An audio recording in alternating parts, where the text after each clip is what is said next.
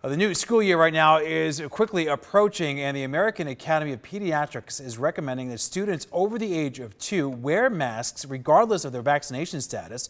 CCSD Superintendent Jesus Jara spoke to us about this, saying that right now he is waiting on new guidelines from Clark County officials. Our number one priority really is, to really get our children back in school in front of our teachers. So we're going to do whatever it takes to get our kids back and accelerate the learning for our kids. The school district also got a $770 million grant from the government, so they are asking for your input on how to spend it. You can go to CCSD's website for a list of all the upcoming community meetings.